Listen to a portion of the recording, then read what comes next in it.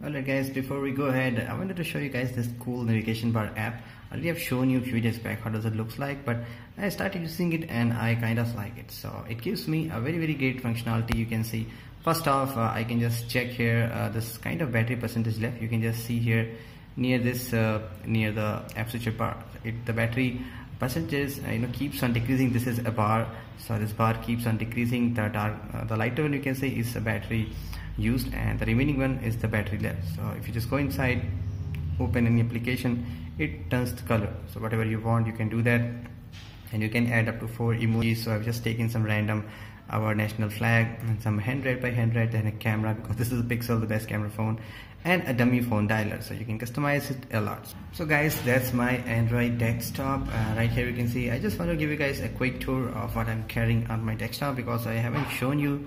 So that's my phone, this my computer. You can see File Explorer. I have a very less storage drive. I'm just carrying single storage drive here on my computer. So this is what you can see, this PC. If I just show you this here, this is Android running, and again the local, this some network bar, FTP, and I got some bunch of small folders that you guys have, photos, nothing more cool tips. So this is what here, and this is my desktop, and this live wallpaper you can see. It's very great if you just create live wallpaper on your desktop with the computer.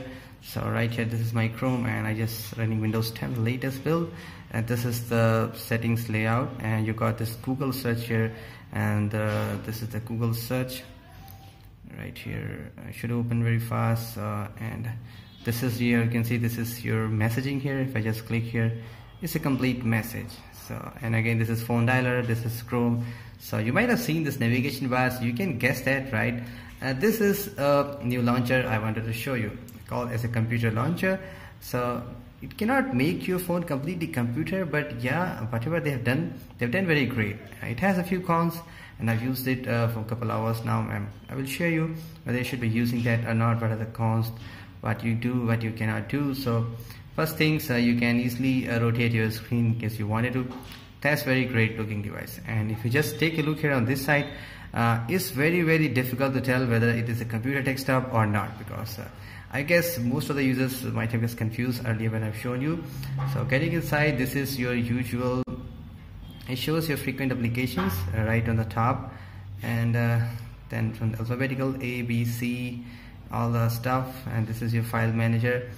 And they made this File Explorer exactly look like that one, but they haven't given much further options like the view layout and other things, so that you cannot do that. You just have the more, you can share zip and zip share on the network, and other things you can create folder going inside this. Since this is Android and it got only one storage drive, so it shows on your C drive. Obviously you cannot do formatting here, so these are the usual folders that you have going back, and you got the quick access. You can see desktop, download, documents, pictures, so you can get inside anything and you can easily navigate that. You can click back here and back directory, desktop, all the stuff. So guys, this is your launcher, and I wanted to show you some drawback here. First off, there is no setting that you can eventually think of, like any kind of launcher customization. No, there is no at all. And only the option you will get is the change background. You can launch camera directly, the gallery, and the wallpaper. And there is in the taskbar, you cannot add any shortcut. Whatever is there, this is fill. Let me just give a try here. If I just hold on to this here, see, there's nothing happening. So whatever they are given, this is a fix. So this is what you can get. But yeah, you can create shortcuts to the desktop. For example, I can remove this Chrome from here, remove it. So it is removed, and there is an option to empty recycle bin, but I'm not sure whether any files are going to there or not. And I can keep, say I'm just wanted to create shortcut for the inbox. I just hold on here, install create shortcut properties. So create shortcut, you should create it here. So now you got your inbox here. If you click, it's open. So on the users folder, it shows the same stuff, and the browser works pretty much great. There is no multi-window concept like you're assuming. There's two folders. You can see this is maximize button is not working. If I close it, it's closed. So my computer came here, it minimized perfectly, but you cannot run two folders together. Obviously this is not a computer that you can do multitasking, but whatever it is, it looks good. Other things that you can see, it shows you some layout, and this is actually they are not adapting properly to the display if you rotate it. So this is the calculator, and it shows is agree to install it. So they might take you to the Play Store to install some application.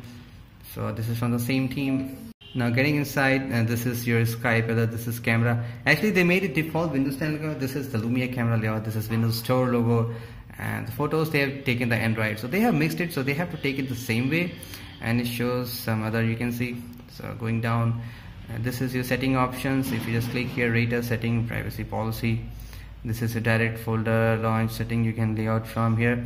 Let me quickly show you the network stuff. If you do their FTP, the start server for file sharing, LAN, and searching for devices. And actually I've installed in the two devices, both are connected to the same network. We'll just take a look here and see whether it is connecting properly or not. So it shows, you can see. Now I wanted to show you guys some drawbacks. You can see they are not very great responsive. So this is how it look like. As you can see guys, on this device, when we started demo, that device was already installed the same launcher.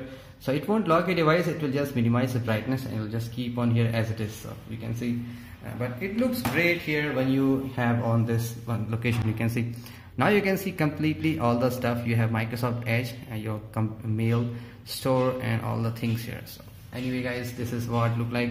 Now at the final, whether you should be using that or not. So I think these kinds of launcher looks good at initial, but we are so addicted to our Android that we cannot change the way we used to see notifications, we used to open settings, we used to go inside the app drawer.